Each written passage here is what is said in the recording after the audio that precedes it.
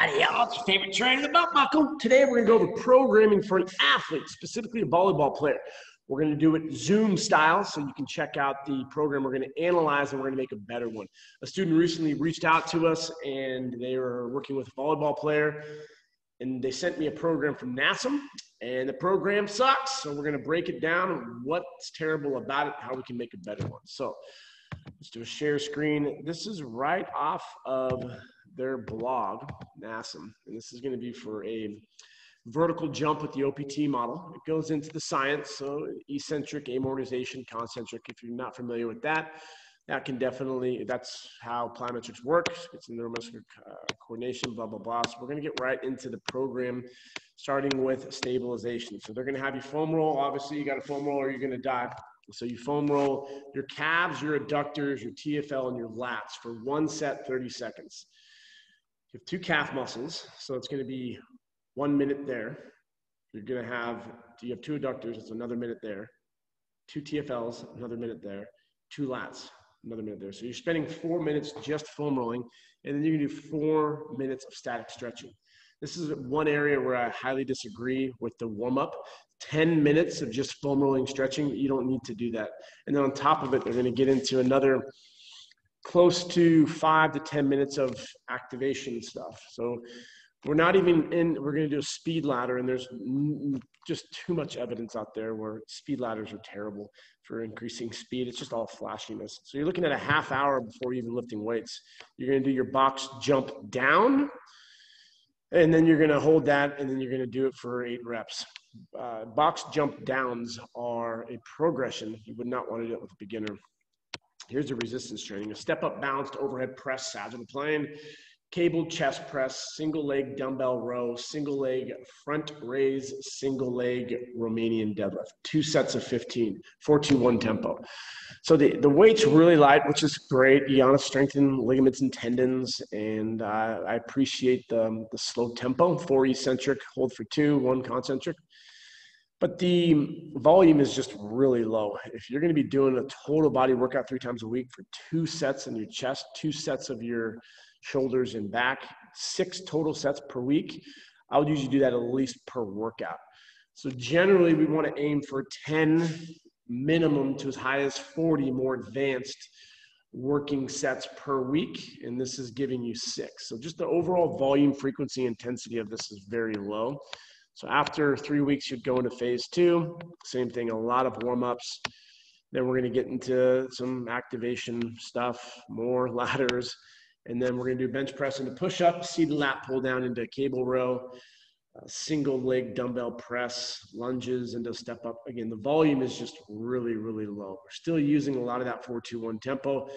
And then the intensity is not optimal. So I'm not going to, I'll go slow if you want to screenshot this, but you can just get an idea of the type of warm-ups. I don't know what I do right there. What happened?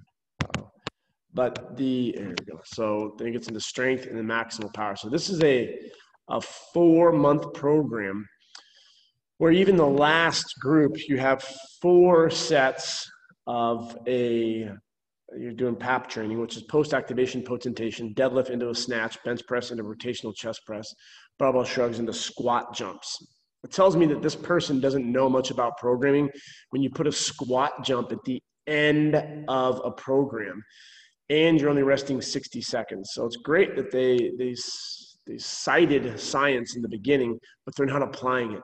You always, so I'm going to get out of this because it's giving me a headache because it's a horseshit program, and I'm going to give you something that's from a strength coach. This is something I developed for a program for a girl who wants to improve her vertical height. It's specific to the sport. That's what NSCA looks at. It's called the needs analysis. You have your bioenergetics. Is it ATP PC? Is it more oxidative? You're going to have common injuries, and then you're going to have muscles used and muscle actions.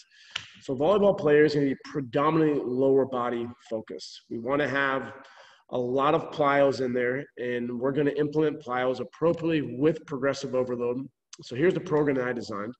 You're going to be doing resistance training 3 times a week, plyos 3 times a week, non-consecutive days. Now, if you wanted to do plyos on a day that you're lifting your legs, it's perfectly fine. Just do them in the beginning.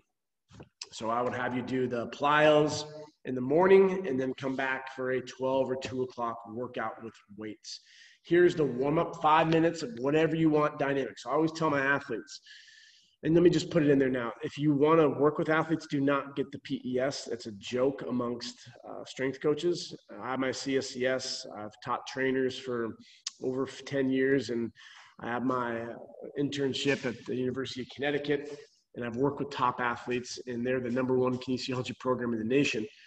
And you would just never see what NASM has you programming. So I feel for those that get the PES because you're not going to be prepared to work with real athletes. So here's how I tell my volleyball players. Practice is at 6 a.m. Get in at 5:45 if you want to foam roll. If you like foam rolling, cool. If you don't worry about it. Practice starts at 6. Together, we're going to do 5 minutes of dynamic warming up. So we're going to do some deep squats. We're going to come over our ankles, work on dorsiflexion. We'll work on some thoracic rotation. We'll do some modified jumps, really, really low. I always tell my athletes, pretend like you're clearing a penny. Nothing. You're just working on the form, core engagement, explosive off the ground, tight, relax, and nice soft landing. We'll do some frontal leg swings. We'll do sagittal leg swings. We're going to do some karaokes. We're going to do modified little agility drills. 5 minutes is all it's going to take. And then we're going to get into the lifts of the day. And we're going to do a core pattern followed by a core pattern, then an accessory. So trap bar deadlift, I love this for athletes that are a little taller, longer femurs. If it was a conventional deadlift, it might place a lot of them into a flexed lumbar region. So for volleyball players, I typically like trap bar deadlift, which would be our hinge pattern, and then banded push-ups, and then planks. So how that's going to work is, you get your trap bar, put 10s on it, do 10 reps, and then you go into your banded push-ups, and you go into maximal voluntary contraction planks, MVCs, and then I'm going to do that for 30 seconds, rest for a minute or 2. Repeat, add weight, banded push-ups, make it a little more challenging, put a leg out there, planks, put a leg out there, change it up a little bit. 3 rounds of that, then we're going to go into a weighted unilateral step up, 3 by 10 per leg, and then we're going to do banded rows, which will be 3 by 15, 12, 10. So every set you're increasing the weight. And then now we're going to do a side plank. Side plank is going to be working the lateral core. And then after those 3, we're going to go into goblets, which will be our squat pattern, 3 by 20. Get the heart rate up there a little bit until landmine press into Palofs. So we have a hinge pattern, unilateral squat. That's the main emphasis. We're going to complement it with pulling, pushing, and some shoulder work, typically keeping it about maybe 130, 140 degrees. It's going to be more optimal for a lot of your athletes, for volleyball players specifically, overhead. 5 minute, this would be the workout number 2. So this would be on like Wednesday. I'll have the plyometrics in a second. So workout number 2 would be weighted bilateral step up. So you'll notice a great coach isn't going to put a bunch of exercises into the program. You keep the fundamentals the same. So you keep it simple, right? So we're doing step ups again, we're doing goblets, and then we're incorporating a bridge instead of a trap bar. We just overload the exercises day by day, week by week. Every workout is not going to be different. I can always tell you a shitty strength coach or just trainer in general, when you look at the programming week by week, day by day, and it's completely different than the other day. That tells me that you're playing into the athlete or the client's what you think they want. I don't give a shit what my clients think they want. I'm making a workout that's going to help them get to what they need. And so we're going to do weighted bilateral step-ups. So that's just going to be 2 arms, starting to load up into banded rows, into plank touches. So we'll do heavier on the step-ups this time, whereas the prior workout, we were at the second exercise circuit. Goblets, 3 by 15, 12, 10. Mondays, pretend like we use 25. So today we would use 25, 25, and then 40. So we're making it more challenging each time. And then we're going to get into some bridges, 3 by 30, Aussies, or chin-ups, depending on the capabilities. If you're going to do eccentric chin-ups, 3 to 5, and then push-ups.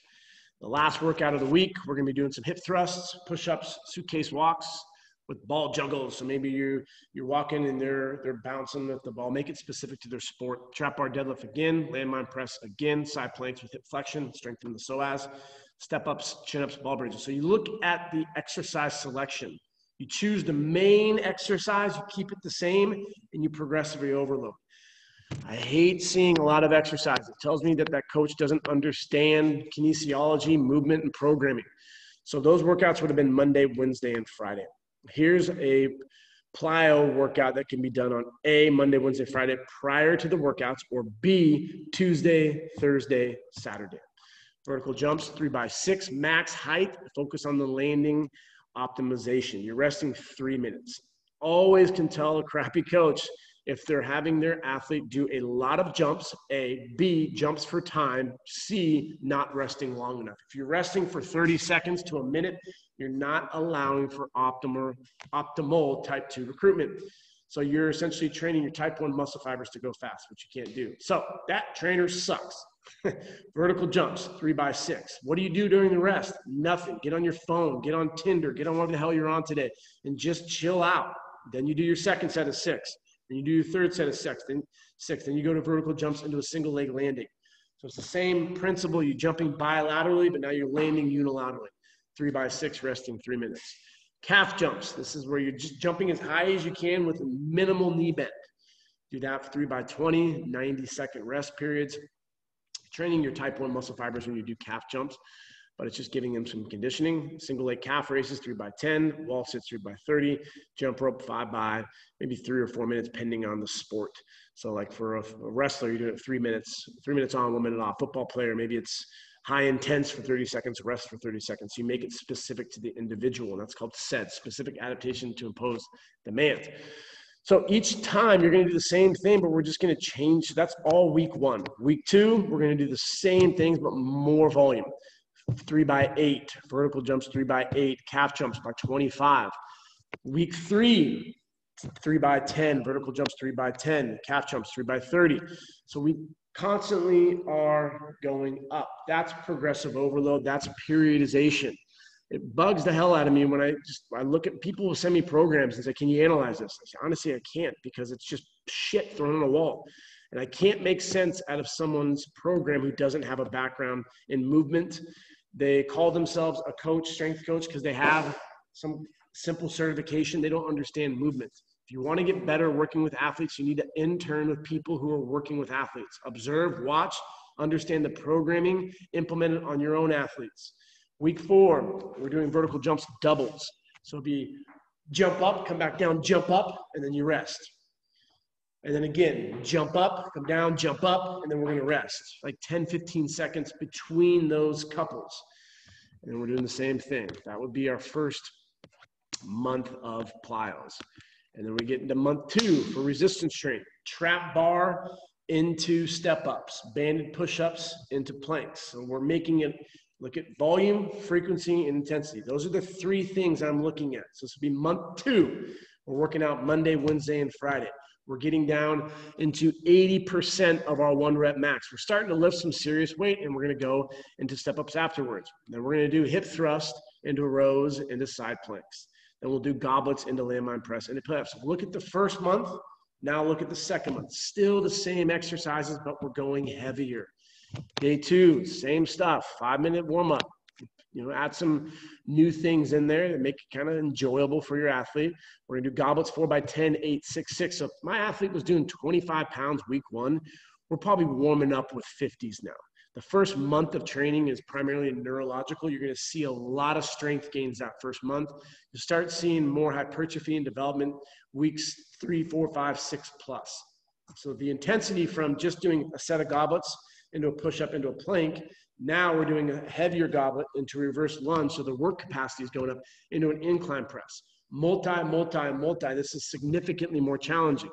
We'll do hip thrust, standing military press, suitcase ball taps. Again, variation. As a trainer, maybe I'm bouncing it to them while they're walking with the weight on the side. Single leg bridge into Aussies, more chin-ups, push-ups. Let's do a 3-minute push-up challenge at the end. Day 3, which will be on Friday, hip thrust 3x12, 10, 10, push-ups, shoulder taps. So we're working on core, and then some suitcase walks with more ball juggles. Trap bar deadlift 3x10, landmine press, step-ups, same exercises, but it's boring. Who gives a shit? You're gonna get results.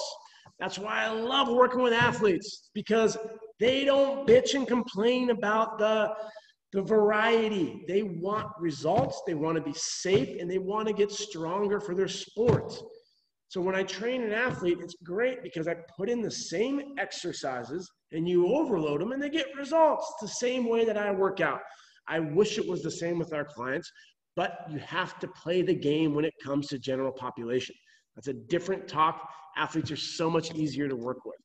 Month 2 plyos, we're going to get into depth jumps now. So you're going to start on a box jumping down and then up. Our volume is going to start getting increased. So our, they call them ground contacts. Maybe the first month we're around 40 to 80 per workout. Now we're getting 80 to 100.